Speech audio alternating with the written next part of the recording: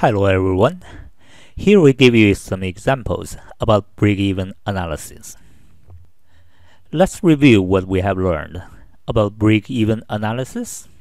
Here's some notations and the symbols we use. We use P to represent price per unit sold. We use X to represent the quantity of products. And we use TR to represent total revenue. So TR equals price multiplied the quantity. And the VC being used as variable cost per unit. And TVC is the variable cost. So TVC comes from variable cost per unit multiply the quantity of products. And the TFC being said total fixed cost. So total cost come from two parts, total fixed cost and total variable cost. And then PFT we use to represent the profit. So profit is the difference between total revenue and total cost. CM per unit is contribution margin per unit, which gives us how much from selling each product can be contributed to cover the fixed cost. So the contribution margin per unit comes from the difference of price and variable cost per unit. And again, if we talk about the total situation, CM is contribution margin, give us the idea, the difference between total revenue and the total variable cost. That means how much we can use to cover the fixed cost. C rate is contribution rate. Contribution rate is explained as the percentage contribution margin per unit takes in single price, or contribution margin takes the percentage in the total revenue. So by solving the mathematical equation, we can come out of the break-even units or break-even quantity from total fixed cost divided by contribution margin per unit. And we can also directly express break-even sales in dollars from total fixed cost divided by C rate, contribution rate. Of course, if we do know break-even units, and we can use break-even units multiply the price, we can get break-even sales in dollars as well. Here's example 1. Nia and Judy are putting together a plan for a student skiing trip for their class. The trip would involve 2 days of ski passes with a one-night stay in a local hotel and round-trip bus transportation to ski resort. The cost of a 2-day ski pass is $99. They estimate the hotel stay would cost $49 per night per person. To rent the bus and to pay for the driver's time would cost $1,000 for the 2 days trip. The bus can hold a maximum of 40 people. Exclude the driver. If they sell only 25 tickets, how much should they charge each person for that trip? Here is the situation we can apply the concept of break-even. It is not necessarily to be the situation of manufacturing. It is our common activity. Whoever organizes this kind entertainment trip and the basic ideas to make it happen and non-profit situation. So that is break-even situation. So from here we can look at the tickets being considered as the product in this event.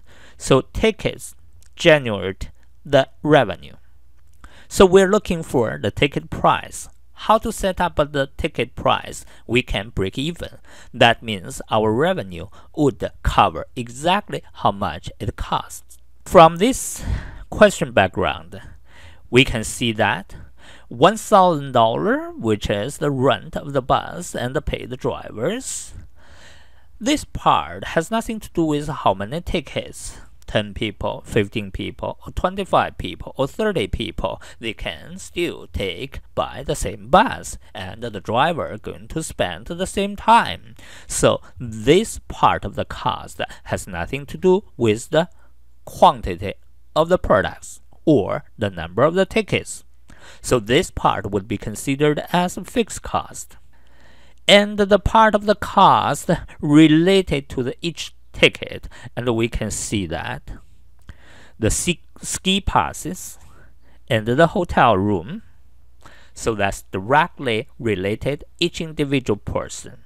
So this part would give us the idea variable cost per unit comes from $99 plus $49, which is $148.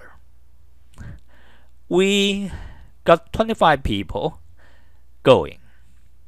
So how much should we charge for each ticket to break even? So that is the question.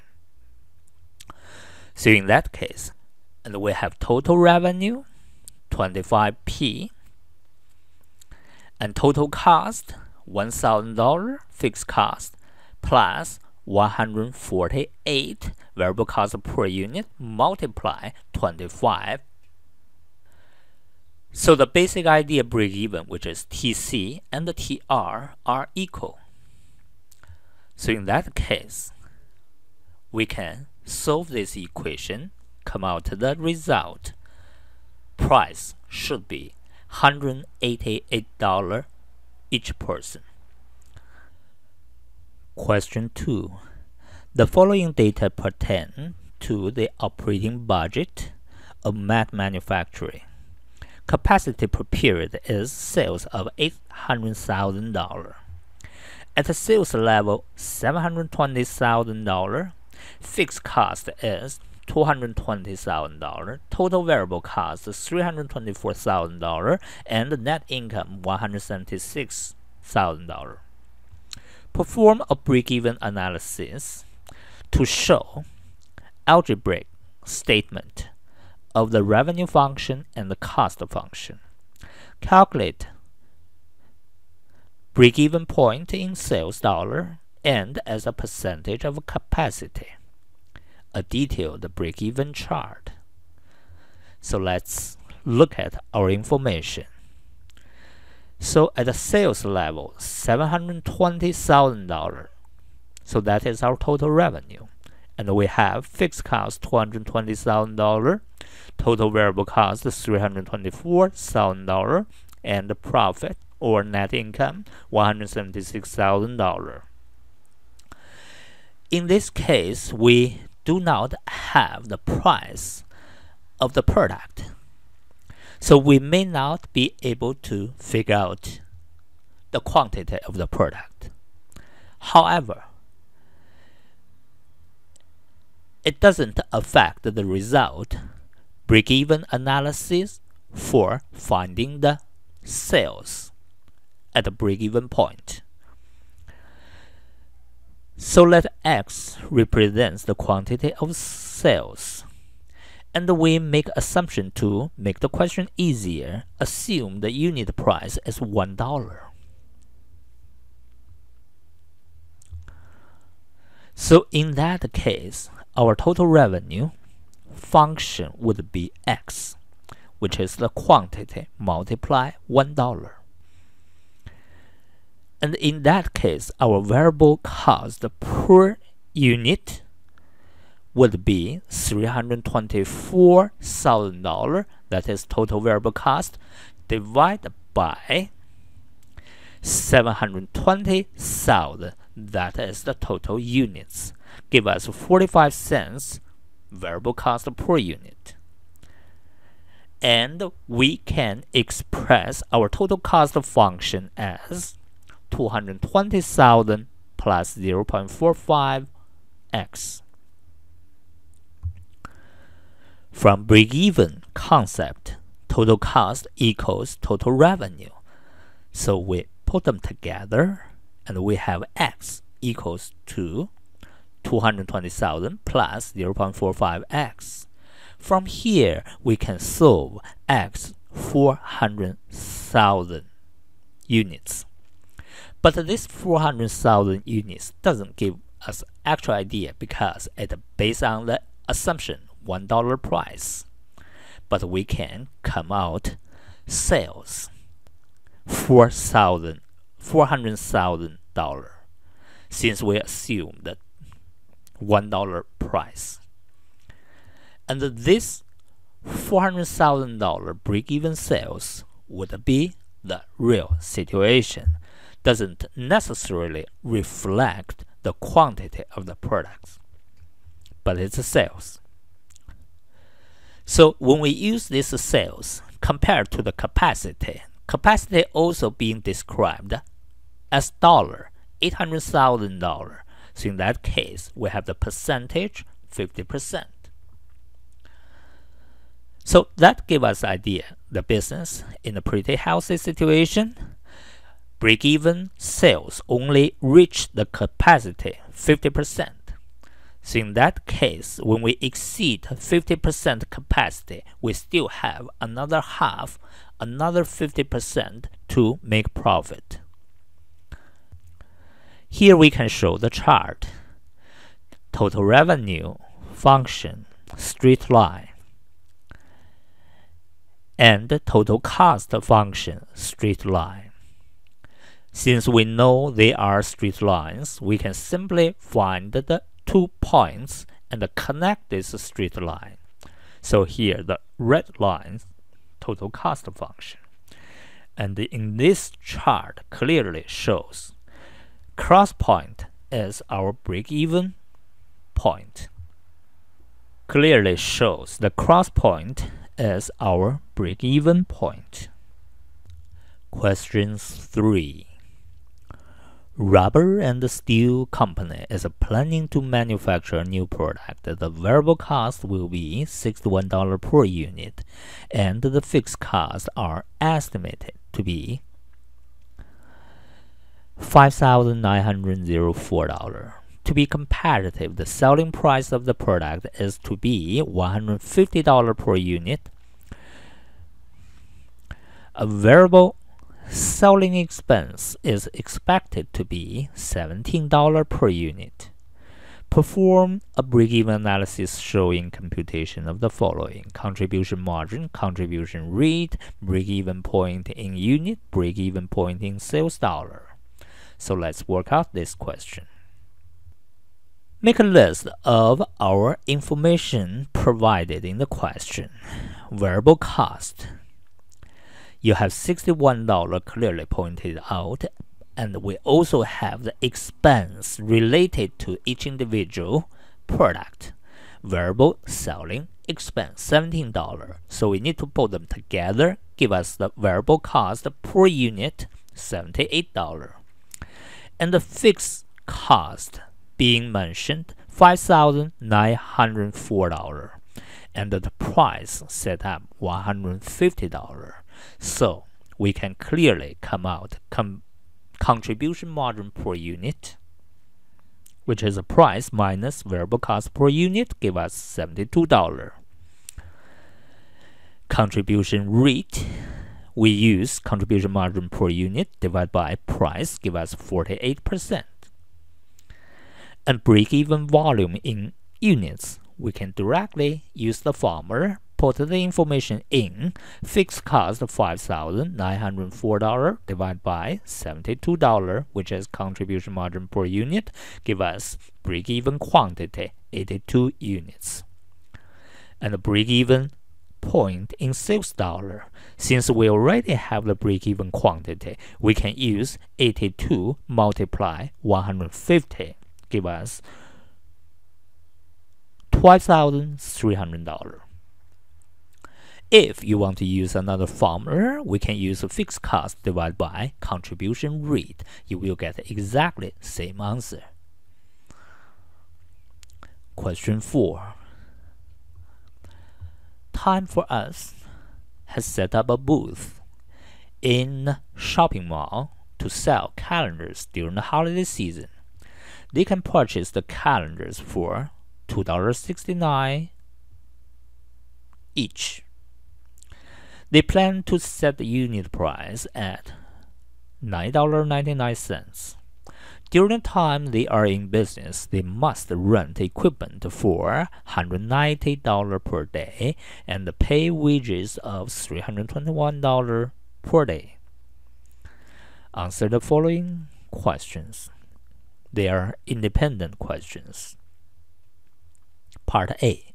How many calendars must they sell each day to break even? So let's look at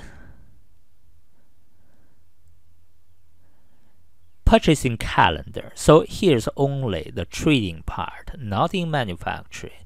So for the dealer selling this calendar, the cost part only for buying this calendar, so that is a variable cost per unit, $2.69. And the fixed cost part, which is the equipment being rent per day and has nothing to do with how many calendars being sold. And the wages per day also has nothing to do with how many calendars being sold. So we put them together. 190 plus 321 give us $511. That's being considered as fixed cost. And we have the price, $9.99. In this case, we can set up contribution margin per unit, which is a price minus variable cost, give us $7.30. And we do have contribution rate. We can use 7.3 divided by 9.99. And the break-even volume in units. Well, here we answer part A. We don't really need the C rate. We just show the contribution rate as a practice here. For part B, if they decrease the wages to $240.70 per day, so in that case, our fixed cost would change to 190 plus 240.7. With the new fixed cost per day, and would give us 59 units as the break-even point. Part C, if they put the calendars on sale at 25% off, what would be their profit if they sold 120 units in a day? So we have the same variable cost per unit, and we have the fixed cost, the original information, 511, and we have the price, $9.99. So if the sale cut 25% off, so we have the sale price would be 75% of the original price, give us $7.49. So the profit would be from total revenue, take out the total fixed cost, take out total variable cost, give us $65. Part D, on the last day that they plan to be in the mall, they have 200 calendars remaining on hand. If the wages for the day are $220, what is the lowest price they can charge for each calendar and still break even for that day? If we suppose the price as a P, then total revenue is 200 multiply P. And then our fixed costing on the last day would be 190 plus 202, give us $412. And the total variable cost, 200 multiply $2.69, give us $538. If we want to break even, total revenue equals to total cost. We solve this equation, come out with the idea. Price should be $4.75. So on the last day, we can continue make it on sale, and we can drop the price down to $4.75 and have them sold, still break even. Question 5. Sportbags Inc. makes this and sells backpacks for students. Financial projections for this line of product are revenue of $1,238,000, total variable cost $841,840, and the fixed cost of $218,000. So we try to answer the following question. Part A, how much is the contribution margin and the contribution rate? So, total revenue being given, total variable cost being given, and fixed cost information provided. So clearly we have contribution margin equals to total revenue minus total variable cost, give us the answer, $396,160. And contribution rate, 32%. Part B, how much of this product line does the business need to sell to break even? So the break-even sales in dollars, that's what part B is looking for. We can apply the formula directly since we have the contribution rate already. So give us the answer, $681,250. Part C, if the business was to save $56,000 in variable cost by offering fewer colors of the backpacks, how much of this product line does the business need to sell to break even? So our situation changed a little bit. The variable cost part saved $56,000. So in that case, we replace this part in the contribution margin earlier we calculated. We use the original $841,840, take out $56,000. That's the new total variable cost. So give us the new contribution margin. And we use this new contribution margin, turn out the new contribution rate, and put this new contribution rate into the same formula and give us the idea. Break-even sales in dollar, $596,877.21. Part D.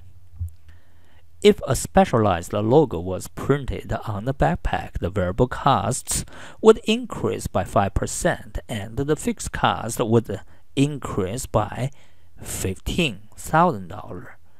If the price of the backpacks was then increased by 10%, what would be resulting net income? So, let's check out each part. Total revenue would increase 10% because the price increased 10%.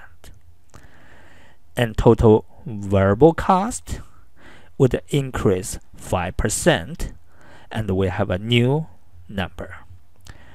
And the total fixed cost increase $15,000, and we also have a new number. So put them all together, the profit, we use total revenue, take out total fixed cost, take out total variable cost, and give us the profit, $244,868. Hopefully, all these exercises help you understand how to apply the formulas and how to use the break-even concept. See you next time.